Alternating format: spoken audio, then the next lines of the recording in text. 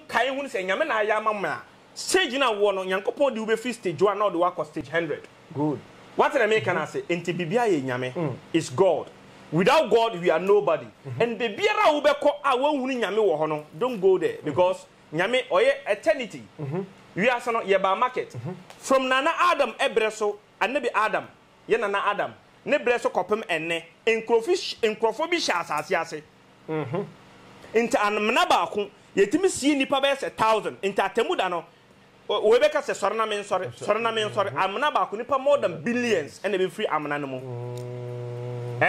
en mredudu a ye bidin wo adakamini mu no edo so se ne mre a ye din wo wiase en ya cha 120 150 70 35 ne ye ko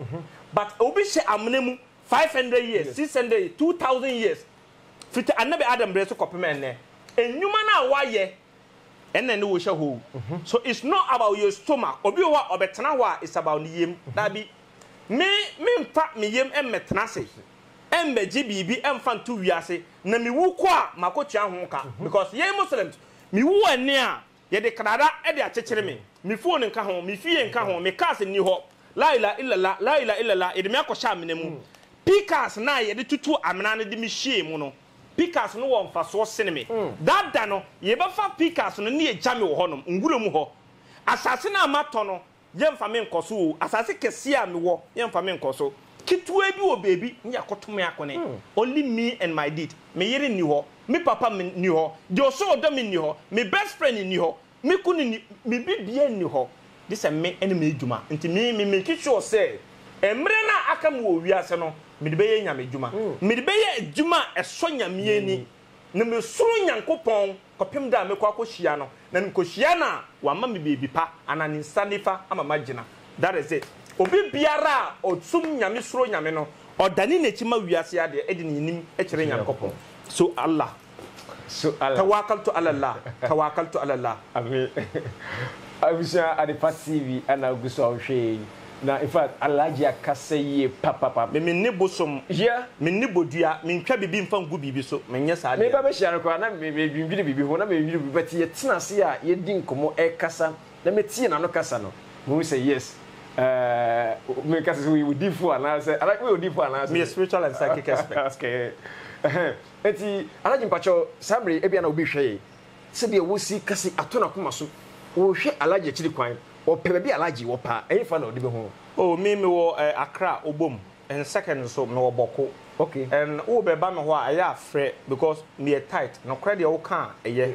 don't pretend member tena so enja wonum manipa hunu no kra ope a onsu mo mpe a na wakopa ne bibia afa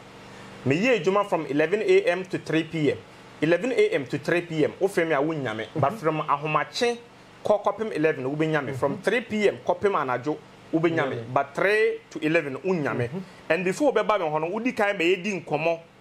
ejuma me ye se ejuma bi o menima na ma kire se ma ye free ana me nye free to anamo ana uba no eye se ana se na fi ma kire what the me kana se e bia wo mpo problem no eye sadaka ba ko mienu phone so metima kire okay we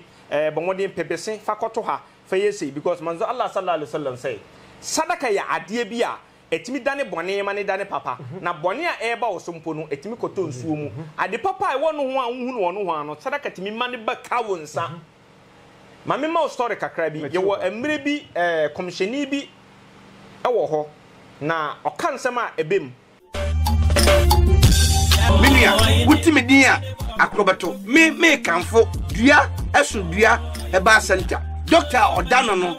e ye oheneba ofori sebe ade a minim me nka ho asam nkyerɛw because me din so se be ma wo ye mre wo mpamu a ama wadigye eba fom na eye ensem bebre enigi sem ne se ebibiduro eye ni eye krom ha aduru ahaban enua enhini eni dubra ene odi aye ne se yare ne didwuma papa unya ba ho nko ade a yare ahoro bebre ho a obetimi aboaw bibi se diabetes prostate sebe oba wo Jaria edi enye be ntimi nkani nyina wo fidie so oba ho a emwa biara na doctor no so wo no obehwe no aboa fresh number we 0246354747 and say 0503479 380 kwa ohia bi abra akrobato me kanfo ekoyie nyamenka obi bia ho Send. Tap send. No fee mobile money transfer. Eye easy, eye convenient, eye fast. And sounds so free. Won't you share? Me discover ye mapim. Tap send. Intienne. Also download the tap send app no. Ewa mobile phone so free. Na fesika komo abusuya for Ghana fa na nyina. Tap send. Papa no. Abusuya Adepa TV ana ogusu awhwe na ensaka opanyin kase ba kon a ire no behwehwe nkomo Pacho any day kwaso udini pa de say yo mema assalamu alaikum Alhaji Idris Kiri. Oh okay Alhaji Idris Kiri. Na ye kase Alhaji se de wagidrin e wo Ghana na wiase afana na adi pa na manfo di nimu. Okay, me da say dedi kan no ye bedi kan de mpaibo ahyase. Okay. Because Yankopon enya na adom na ne humobra aso yeso a nka yenti ase. Okay. Bada uzu billahi minash shaitanir rajim. Bismillahir rahmanir rahim. Alhamdulillahi rabbil alamin. Arrahmanir rahim. Maliki yawmiddin. Iyyaka na'budu wa iyyaka nasta'in. Ihdinas siratal mustaqim.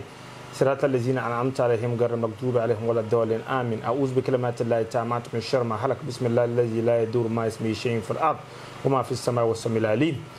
Alhamdulillah. Medasi na machia wahwefo nyinara. Okay. Mechia Ghana President His Excellency Nana Adodankwa Akufo-Addo ya hemfo nyeman hene ene sebe ye dignitaries nketo ne mpanyin nyina mechi obi biara ene adepa ahwefo nyinara mechi obi biara kasa Alhaji Idris Kiri me a certified spiritual and psychic expert. Spiritual and psychic expert. Nti ka Alhaji Idris Kiri the ama me din akoichire no because of aduma chere Nyankopon de ma me spiritual and psychic expert.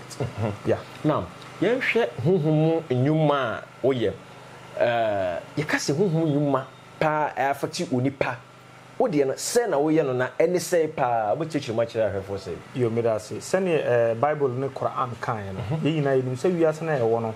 sunsun mu wiase because Nyankopon na nkasa ye gidie wo no mu a ye som no a oda sentrani bebiri a ede ne di se ampa wo ho no ona nkasa wo sunsun ana ampa cho me kan wo hu Nyankopon da no yes hu no da but wo gidie ana oye ne ma pia ede ne di edi adanse ye se ampa Nyankopon wo ho nyame ne sunsun ansa nipa nkasa no se wo hwe Bible ene al-Quran mo a al-Quran wo se den wama khalaqtu jinni wal ins illa liyahbudun obo sunsun akodo ne ba wiase ansa na obebo nipa na chese sunsun wo wiase 2000 years ago ansa na nipa ba asase so oba Bible mun so a wo say in Ephesians chapter 6 verse 12 quoted, for we wrestle not against flesh and blood but against principalities, against powers, against the rulers of darkness in this world, and against the spiritual wickedness in their high places. Bonia ye din wo sumu honhom fom na ne ekoso wo sunsum no so edoso sene ne ye hunu wo inisiwo no because ade biara ye hunu wo inisiwo no e manifest spiritual ansa na ba inisiwo what the make can say ena nipa nkasa no ye fa nipa ena fa sunsum because human part a body no ye hunu keke but Nyankopon man fiti anopa ekopum enwumre se enwumre no to a na fe sunsum na eye wo second part of human a eye wo nkrabia ye friend nkrabia no enna edijuma e wo summu e wo sunsum mu enna eye ye sunda ya ne ye hunu ye ho se ye nenam bebi ye sei ye we ebi attack ebi ye sei what the make can say nti wiase na nkasa ye wo no eye sunsum mu wiase na ye wo ndima koso osunsun mu edoso sene ne yehunu onuso no ansa na ade beba physical a yehunu no edikan wo sunsun mu ansa na aba physical sunsun so doso esene nipa e wa asase so what the make can say now said the okaze sunsun mu han nipa ana say sunsun mu nyuma ekoso e wo etie nipa no ekwan ben na honhom efa so eye obi me da say awo kwan bebrebe so kwan bebrebe ene kan enyenye no hunam no moja ene nya nemum esum wo timfo ene nkaberkyerfo what the make can say sunsuma edi enya ebi ni abeyi bayi beye no ebayi o the word beye no abayi ebayi ni bana eba ni yie no ebi mu de ye ne mapa te se broni ana abrofofo niema pia ye yusu e wo wiase sese abrofofo na ye na ne omu ye no omu de beye e na ye abrofo de beye na ye eye beyi papa nti o hwe ye papa apostle Joseph a ono so o beyi ai obi a we ni bia ehu ye nana no a ohu se o we ni obi biara o second eye no oye before ene nkyere se e bia boni enko adabi listen to the word abayi abaden abayi aba yie nkyeremu no aba nkyeremu no okay ebayi eye tumi bi a yetimi di ye niema bebre ebayi a yetimi di ye niema yiye enti na broni so oye dade anoma no wo hu mframa enframa so eye sunsun okay ye ka sunsun ma eye mframa enti dade anoma no broni ye wi a no de beye mframa no no de ahye dade anoma no na dade anoma no etimi di nipa adi akwaneaba enti na plane udi weni to forma before ebetu akosoro no egina ho egada mframa ansana ayeden etu eye sunsun enye kwa eni bi na sebe ye bi before be ye binom a emfanya ade pa no ye de saa home no e de ahye praye mu eduru anajo anipa ada na ne amudi ha nipa yesi beifo tu de eye ema beifo tu no enna broni edi saa home no edi hye dade anoma eye plane na yetimu yi na odi hye mu a eso ba mfaso but ye bi before no no de broni di ye plane no odi saa tumi no ahye praye mu a ade san enna otena so edi kokum nipa kodi nipa nam wow Adepa TV ana oguso a wo hwe na eni Alhaji hwenkomo wonso adwenkyere betimi edi aba ewo dwumadi eso Alhaji yenhwe onipa bebre wasase we so na behwe na abrantie ababa wakama na honhom bi ene ne wapam ewo aware mu na ekwa be nam so man sa de no etimi koba medase ye ka sunsum aware a ye nyina nim se nipa eni nipa ena ware aboa ene aboa ena ware ena sunsum tu ene sunsum ye se dote enko de tie mu sunsum konsu mu nyame ahyehye bibia wo wiase o hyehye bibia ne na akwan enti bibi ebe kroso obi a na chese problem ewo ho na ye ka sunsum aware a it is the marriage between spirit and human being which is not normal sunsum awawa nipa question mark abaho and one thing me person nipa hu say sunsum a oye sunsum papa no on ware nipa sunsum oye sunsum papa no on ware nipa okay and ye wo sunsum ahodo anyankopon baba awiase di kan ene ye soro abofo ne ye to so mienu eye rohani ne ye to so miensa ya aljanni ena broni fe ne jin ana jinis de ye to so eye motia ansa na saint ne twato kra no ene ye beyi nso no mo adwenbone se ne nyina beyi nso wa adamfo bi a one ne di djuma na adamfo a sebe akwa ete se police ani soldier ye nyina ye nim se a police for de omo wo for crime but ade ye din a ye free enforcement a hwan mo na ye free a soldier for police for ko operation na ade ne ye din te se sen a hwan mo na ye free enforcement a ye soldier for na soldier for no sunsum no omo na makwa ete se genius no omo ho ye din pa they are very powerful nyankopon ma omo tumi ahodo a genius mi ye niam bebrebe me no wutena hei se obekata wani na wabie no geni betimi akọ wiase achi akọ gada information e de aba within seconds wakwaba omo sa tumi no okay enti genius no ye wo papa wom ana ye wo boni wom na boni na ewu wom no omo na oma ete se de omo nsum nyame a sebe omo fa niam ense emfata a emfa nyame kwan so na wonum nso a musum nyame wom no omakwa ete se ye muslim ni christian fo sa na omo nso omote na boni na omo nsum nyame a mode boni na mode esi omo ni so no omo na beifo na oma ya pam what the make can say nti sa wo beifo ye no ohun se ontimi nyawa ana beifo pe position bia because the more odi boni no the more okosoro nti se opposition bia obi ofie beye etimi faw eton ware wo de wo masa alkarin yes black genius no ye ka sunsuma ware a eyomo na mo ware nipa wo sunsum geni wo tate se aljanu ya hoza for krampo ye friend mazandari omo e na omo ware nipa sunsum bi enni ho a ware nipa na mum omo se sunsum bi mpo de ekira ono mum na wae den wa akwa akoton se na ye taate ewo ebi mu ano se obi a wonam ho no ya tro for sale wo ne ji ana obi o ya ton no ton na ya ton no ya ware wo sunsum mo asa wo de wo ba ama ware e na waji bibi that's the word na sunsum ma ware no yinim se nipa se wohunu nyanko nipa wohunu etimi si ne pe e ma ne ti ase o ti ase wi a no wakohu ne busuafo wakotu nsa ne sese wo ye waje list waye no ho ade wa be ye wo dia in this case no it's not about that on si wo pempo ma waka se ai mate ana mente ye on si wo pe se me tena ha sese na mu so ba bi twa na manage no ho a me di kan si ne pe e ma ne pene so ana on pene so ansa na ma ye me hunu na meye but we no ohun na wo fa ne trap mu na eche wo nkwa de na wo hu a wo ware okay sana meka no niema pie wo honoma e contribute e ma sade no eto ye ebi mi so wo honoma sana bi di kan na e ntoma ne nta me ye to e de to so tete se ye wo akoda to ho ne a ye di kan de akoda no kosunsumni ho ne akobusa akoda na ase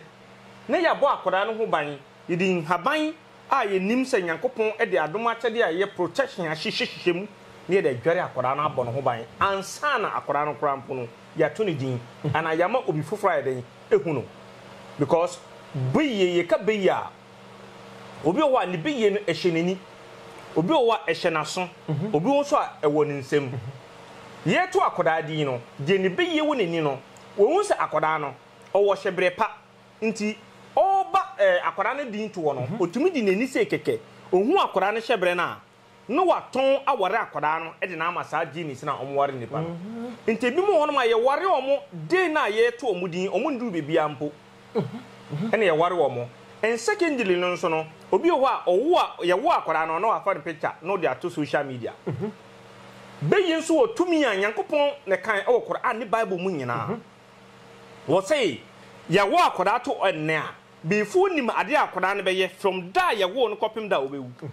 before nim onim bibia o say ni no what the make can say enti picture na ye twa e to social media enya de pa se obi ehunu no we ni boni obi tuma wara akoda no what the make can say en nkoda na ye dware mo wo abonten mo sa akoda bi wo hono ma anajo na ye dware no wo abonten enye good because kwan na ye di so akwani aba no enye nipa nkwan na di akwani aba wo ye ne honhom na ti wiase na sunsun so no omudo so ne ye nipa en na sese nipa bia ye den ehunu enti akwada na wo dware no anajo from the hour of morning to evening Yankopon ye ma ye nipa but from enyumbre 6:15 going no e sunsun o ma start di o munyuma enti abontin na wo dware akwada no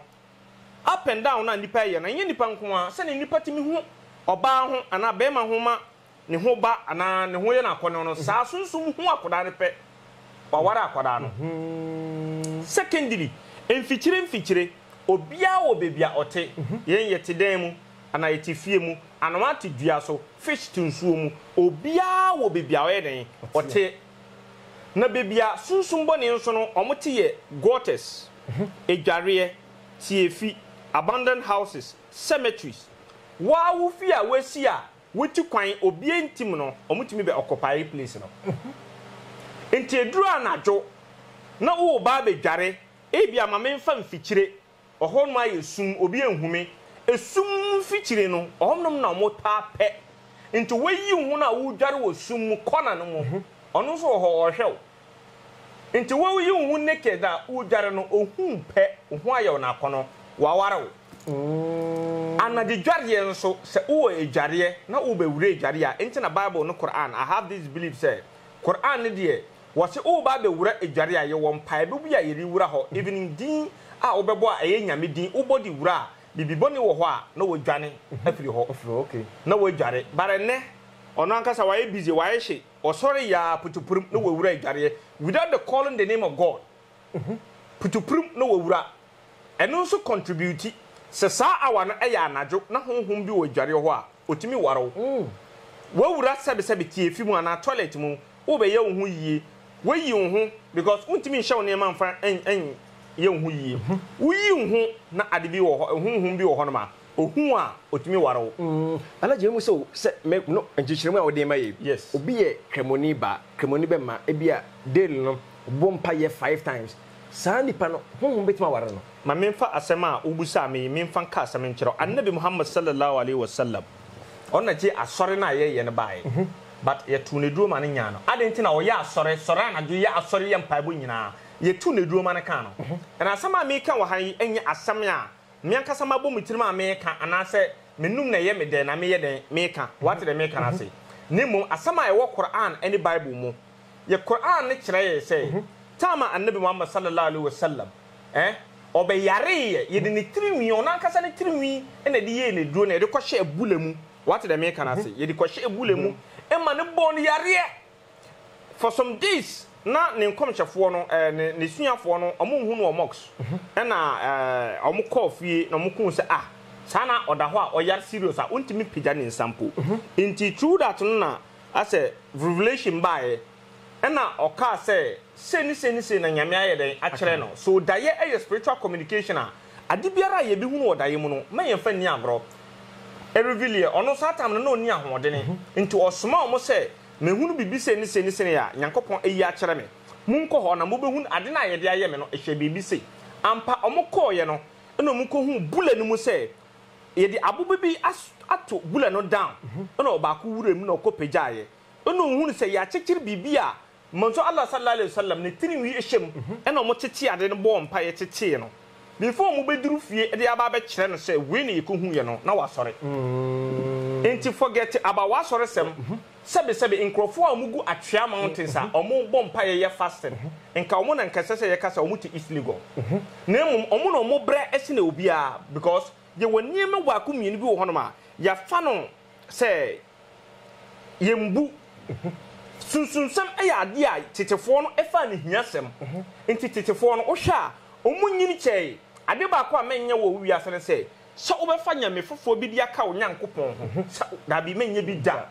ugidi wo nyankopɔn ho batutu anamon bibi hawa Pedro ene hwan mo na ye sumbo som se ne India fo hwan mo na sumbo som si omo but ye num omo duro se no obi eduro na eduro na wa ye na uti ye ya yem ye na wo adenta na wo ntena fie nkase metie me yem ma me mbɔ mpa na tiare no nko mesum nyame nti ma me ntena ho ba obekɔ akoto nduro no ntuduro na ye no ma India fo na ye ye weduro bi ho no ma koke ye de hyem se wonim sa no eduro bi ho no ma alcohol wom Bible no Quran no so wo se alcohol nya de pa ba alcohol wom but unum nya hoto nduro bi ho no ma niema ye de ye no enka yi kirewa enka nya easy tramadol doctor timi kiroma nipa e ma ne sane yare but obi so won nkyɛn e de ye bibia ensem fata what the make can say enti it depend anamonto na obetu no hye wobekɔ akɔyɛ wo yie na wakɔsa wo yare na wakɔbɔ wo ban enye bɔne ba o kɔ akɔdi bɔne a ene enye koku minua we enya mane nhwe fam giwe ade fama me enya ade pa giwe kunu fama me mi frem kraka se me nje omi kunu a me di watemba saa ene na ama saa de we akɔ ete utu anamo bia enye but anamonto ya ade a e very important se na utu kwan utu bitu anamo kɔ hospital kɔ hwɛ wo ho wo yare a krabi ti mu Yesu Kristo ka bibi se man shall not live by bread alone enye so obedi no wanom nkwa na mu udi no wo no mu a krabi ti mu a ema nipa wo ye nipa ye ho adwuma ene se ye ka se enkrabia a ene ye home na wo nipa mu a ema nipa ye nipa sunsunya eda ye friend sen owufo ne tiasefo entem na ye de home no na home no na broni eye ka na odi home no odi hye ka mu ena maka na ye de edi aka na yaba ente na wo se ka ekwa a body ni de se body ni to ho na engine ni kan no aka ni ntimi nko bebia ena broni ye ka na nkrabia eye engine no odi hye ka ne mu enti ka ekwa na ene nso home se na wo home na wo home a odi aka na yaba no ka nso ekwa ehome ne hone ne wo he ena ye exhaust pipe na nhwie firi mu no na ka no ese ya ho na ye ho adwuma enye fiteni na won krabia no bibi to chema won krabia no ho se na ka bibi to engine ho a etimi maka no ekogya wo kwantemfi enkrabia no nso bibi kan krabia na etimi ma abrabo no etosin na brabo ne to sinya e sunsum sem hwan mu na hwe this will be onim sunsum mo adwuma very good konfo na chinyankopon ne bo onipa e na o ma obi atumi ni nyina ne se wode be ye bibi pa ana wode be ye ade bone enti na sebe wi ase ne ye baaye no ye ba te se market ye be ba be bo akunta won ye nyina akwakoto nani konfo na chinyankopon ne bo no ana nya nyame ne bo no obo no with bodua nyankopon ono ne ope e na oye enti nipa edi we enye e na sei ne enye e na we ya asore enti menye sei afaso ma enkrofo mo great destiny o ma da ne korensafo awu afaso ma enkrofo asebe se nyankopon bo mo se o mo bedi ye o ma fa enkrofo ano hwe ufie beifo etimi kokko nipa bi mu na wabu abem se mentu anamo menko ha ana menye sei ana menye sei na wodi atena ho ama fufuo adane wo kwaye tefa ye mpaibo de eye adwuma but niam bi wo ma empaibo ntimi nye de ensa sana me kan sa udidi sisie na honhom bi twemu a honhom boni na mo wane nipa no o twemu a omo true walls into ohun a obegina ho adenti enkase udi nam no udi fish no wi a obekwa akote nkase na akone meboa tama wakohwe nkase no sa tam no obedi because they feed on tons and leftovers eduana ye dieja ena omudi enti nkrofo no ma omoye ampesie bayere na ade nso chi na wudi kogu gote mu no se sa time no omu didi wo gote no because ahonom na omuta didi water na yembu no ahonom na omu didi enti wo kohwe nsuo no nsuo hye no akaka no tama odidi wo ho ebe because wuni ani a wudi be hu no otimi ware wo si niema wie nsuo fin ma me hwe ngu kwan so wo hwedi egu kwan so onu twemu a enam se omofra ye enifrafo because wo ntimi hu omo that is how they call us blind people to say ye enifrafo ye ntimi hu omo but omo mom na omo ye de ehu ye nti wo hwe nsuo no obetwem na nsuo no bi kana one thing about sunsumbo ne say omo nim bonifafiri bonifafiri pa omo nim udi ni boni a obe make sure say obema wo twia ho ka 1000 times na wan hwe ye krampo a wo na kanso mo nyina baba betwia ka what the make can I say ti sadi we nyina e contribute e na sebe ye trinwi a ye tejejai trinwi ya ade a esombo ma ho ni trinwi ya ade a esombo nti wonu ma mutajeja o mutrinwi basa no enya de pa ene ye first factor enam soma sunsum e war nipa obu so oba nam ho na oni trinwi goso mesh yi na odi atoso na akofa nwi kala na odi design iti ni nyina e attract sunsum aware se ne bema utwemu a wutiri nwinti wetwa ne ni ahwew sunsum nso utwemu a obehwew ohwew na ho akọ ne china obeware wo nti wo hwe mma ahomofefo most e wo sunsum aware omo nso na mo nkọ aware wo hwe mma ye ware omo most no anya mma mo ho efe mma mo ho efe no omo kọ aware asisi obesan ba because niema omo yiye no e attract sunsum aware easy what the make us inti niema bibre e contract to sunsum aware inti nipa e very important say obebo ho bai niema pi e akwa e se trap utimi fa ha na achew kwan bibre so etimi fa ye de echew sika unam na hu wo fam na wo fa korampo no etimi fa ye twa utinsa Alhaji Musa se o nipa bema ana oba se sunsum aware ni bi eba na so a ensunsanso be pa na eko editia sai nipa no oh niema pi entimi ma nipa uhunu as a sign and symptoms a ema hu se ampa wo sunsum aware having sexual intercourse in dreams so be so da ye na wo hunu hu as a wo no obi da sometimes wo hunu o feel as a obi no wo da wo feel obi hu na wo ho aba saade no ebi mu kra se eye dempo se oni obi bihie mu eye sunsum aware secondly obi su da ya obi no owo because sunsum no they are shapeshifters into mutimi dane mo bebre ba mo a wo peda ne pan eye owo kraman nantwie utan hu nantwie bebrebe kraman ninja moa ana owo most time owo hu owo a eye sunsum aware and these things are shapeshifters they imitate obetima fa wenim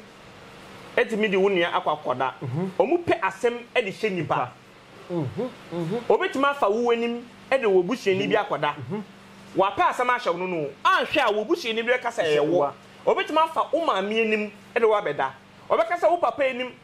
obetima fa wo papa enim e no wa beda omu pe asem hye nipa enti wonu ma o ma adwene asua wo sunsum dwuma no mu no sɛ wan hwɛ yie na obi so da ye na ohun ne maame ana ne papa ene ne da no wa kwa kobusa no wadi ni ntro sɛ ɛyɛ wo maame na ɛyɛ ana ɛyɛ wo papa meanwhile wo maame ana wo papa no onnim ho hwee saa de we enam so ama homes bebre abreki asai fie bebrebe asai nipa bebrebe asai ebusua ne ebusua ntem asai nipa ne nipa nsem ntem asai odofo ne odofo bi ntem meanwhile ɛyɛ ntato so wo enti wan ko hye obi a oyɛ pastor na konfo ana sunsum ni bia osuro nyame aka no kora obedi watro these things are shape shifters obetimi imitate obi ni me no wabeda ene nkyere se eye nipa ne na eyew what the me can say na nsunsun so a ade bre nipa ne se eware wa esese wo yi chop money se eware wa esese wo yi chop money enti sika eba wo nsemu a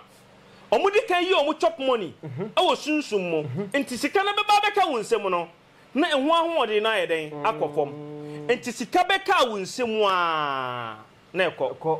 sika beka wo nsemu a na ekọ de omu hunya momobọ mpo ne se ebi mo hono ma mutumi soda ye na o ma wo ba wonu wadru level a wache wo mu ama wawo ma wo enti wodi sika ba wo nsem sisi a na asai ohunu ne ebeye 10 cedi ba wo nsem wa plan se wodi 2 cedi ebeye ade ebeye won wa se 2 cedi no wa 10 cedi na ba wo nsem no 2 cedi won ti ba fa anya ade no 8 cedi no so a ohunu ne wodi ye wodi sika ehye adwuma bi mu a ohunu ho ano na sika na hye wodi bibi sika hye bibi mu na ase eyeyi a na asai wodi sika hye bibi mu eyeyi a na asai wotimi di sika hye adwuma mu na afi akwakwe ase wodi de nkrofo ka ukobusa na aya asem ebi so wonu ma uye obi ehu a ofin so ho ato obi ehu a ofin so uye sikani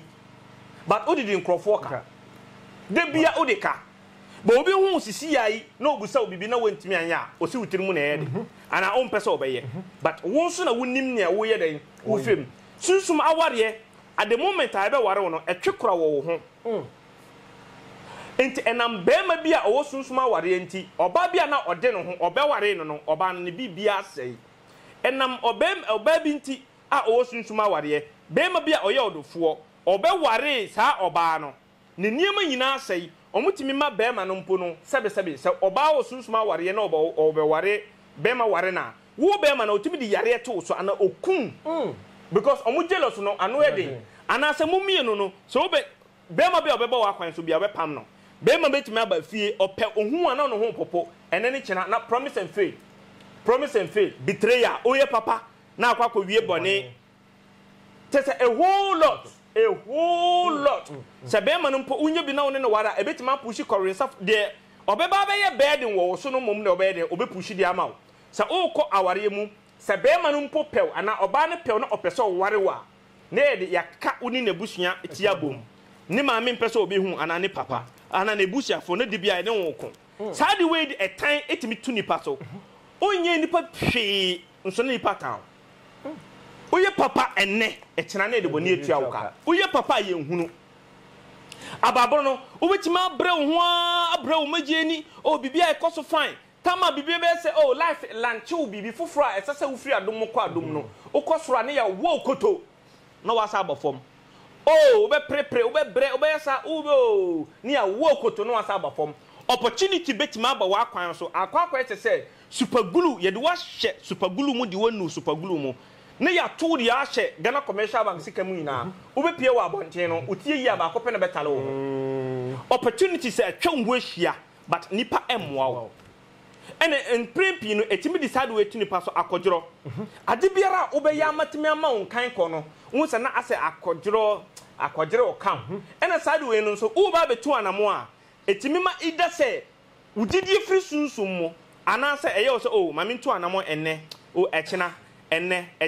na wan hwe yi a side we betima ma wo chini pastorfo so wo chini malamfo so wo chini akonfo so wo betu sikego ebe di kan epusi otiko ama wako sei sika se na be ya wo gidie ebesa but one thing is say before we san supa no obedi kan titi atachem ansa na wakoma akosan supa into wo tu anamo a menhwe ti atachem no a wo tia no tie mu fakọ kopemsa wo benya anu eduro because side we ewo wo so a enwie o papa na at the end of the day etimi the chronic infection yare bia eye krankro abetete o na de ato so na side way a sign etimi free nana so te say diabetes obi wo na wo diabetes a etimi sana akola no sana ade we tie etimi free generation to generation to generation pass it on etimi ye maame sana ba be chasing kola etimi ye papa sana ba be chasing kola ebi mo okra ese nkoda wo a idasa akola no sua ade a onhunu ana se akola etimi de edam eto no so ana akro no nketenkete ana se edi ne bema nnamfobi a obekọ tibia boni no tese akola so den wo ye hwe name a whole lot suicide bebrebe a ekoso yi e sad way na contribute ebema wo some trauma and how bi a one after the other one hwe yi a wo di ahoma ebe se wo kon kun ho enye ade we enya ade a ede mpaebo etu ase these things are tricky sa wo bompa ya mpaebo ye adwumanti obefiri wo body no mu edua bi wo mantem ana status bi e wo ha obefiri wo body no mu no akɔhye status mu no akɔhye toa no mu no akɔhye bibi mu four corner of the room no four corner no otimi kokko gina bibi baako bompa ye wie wo excuse you wo bompa ya ye fasting wie a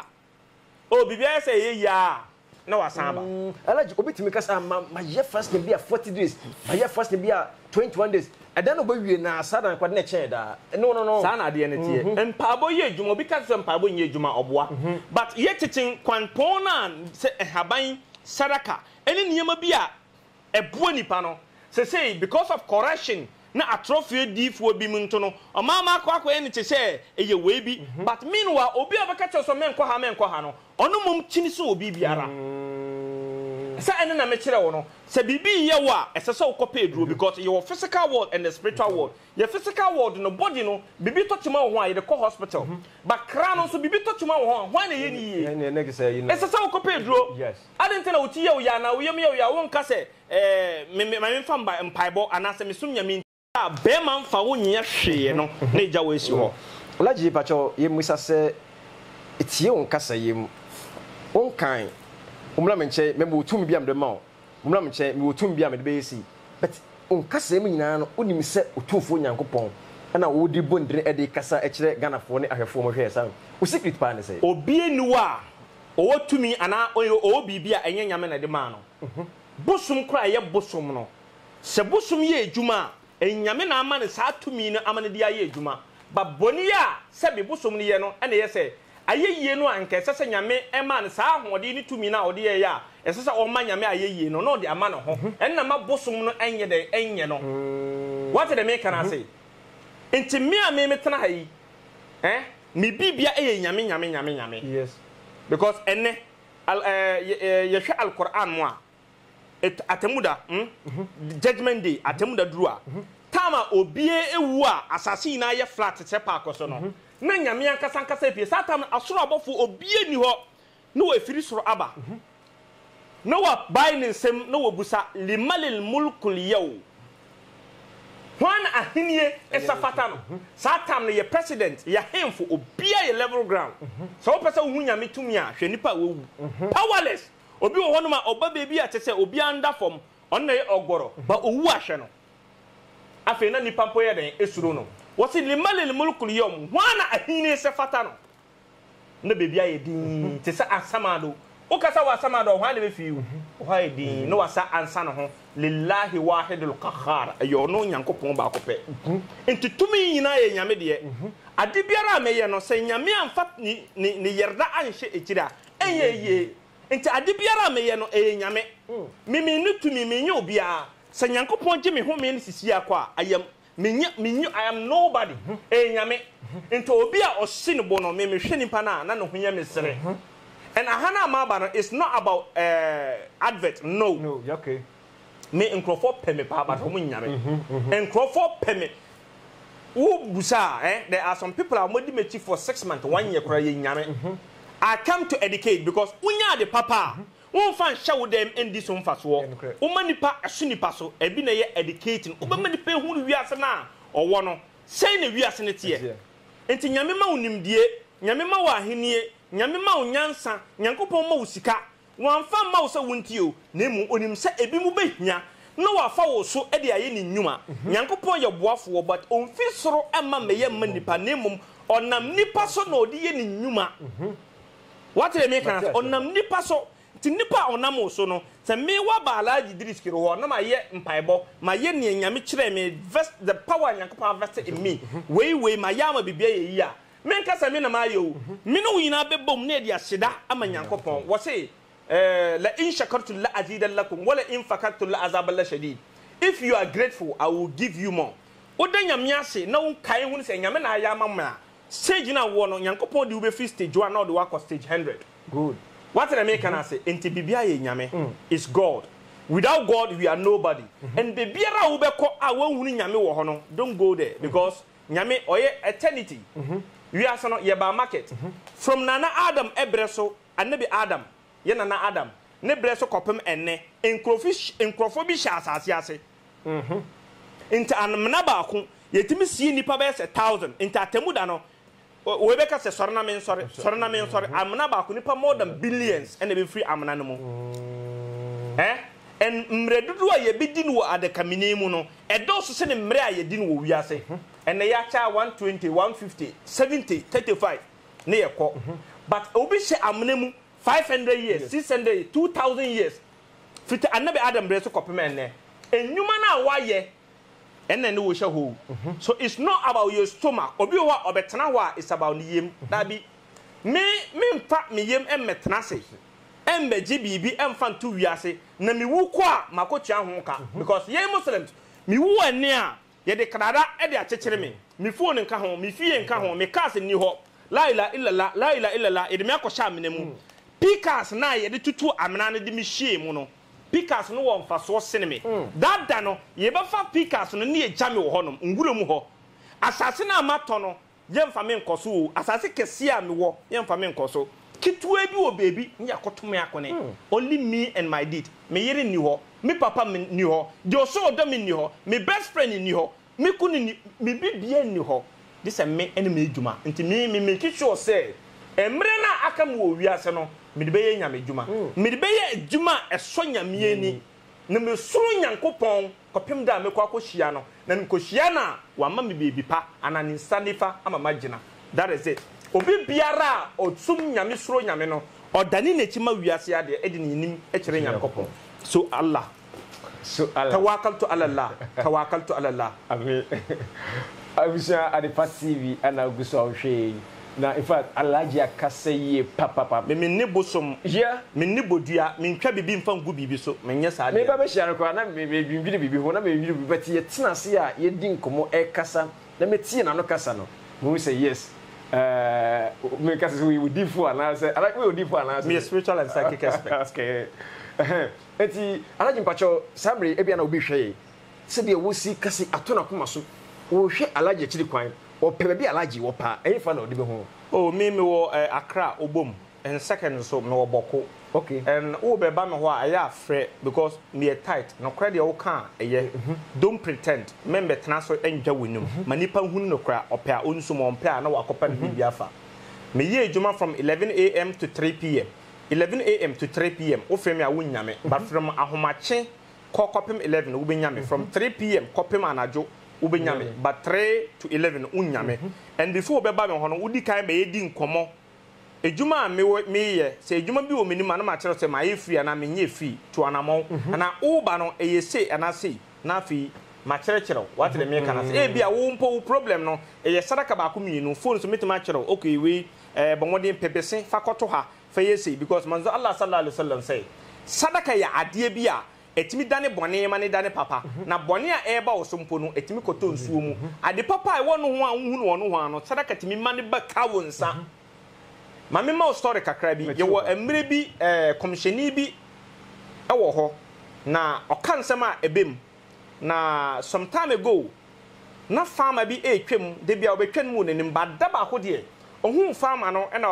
okache ne nko ano se farmer we ye de owuo untimely death atono so sene Quran kan wo sese ewieye ne duru a owu a ebedo so enye ono enhyehyeye ono nyame wo se enye ono owu a wa hyehye wo ne mum eye beye ni honhom boni ne bekum nipa mo te mentena ho na ada ho se obi ntimi nye obi wo boa ne nyame hyehye ma wo no obi betima asesa okon no wo se obi e de ewu atono so ena wo ka kire ne nkwa na se papa a okoyi okon no won samba bi mo nhwe ade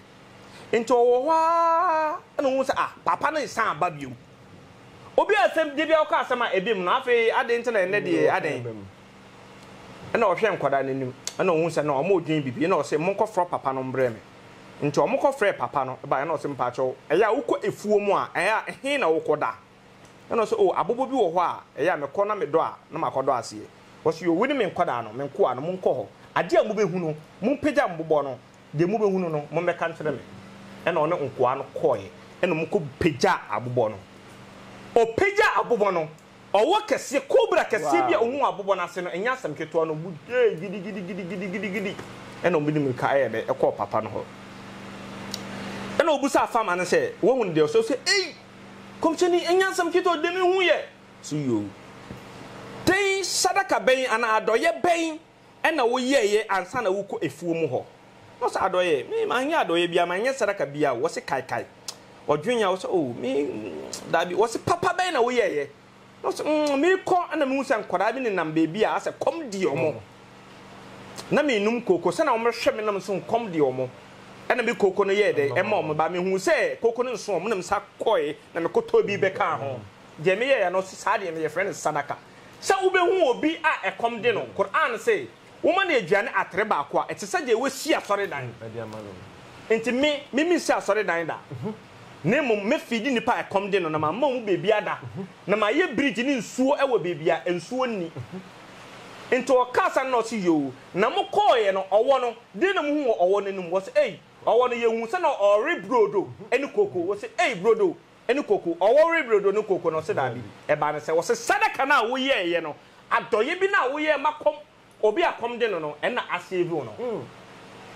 adoye no e na asave no nti sadaka ye ti bibi ni kura na wo from na bibi ni a metimi kire me sa keke spiritual expert nti dia wo hono no insha Allah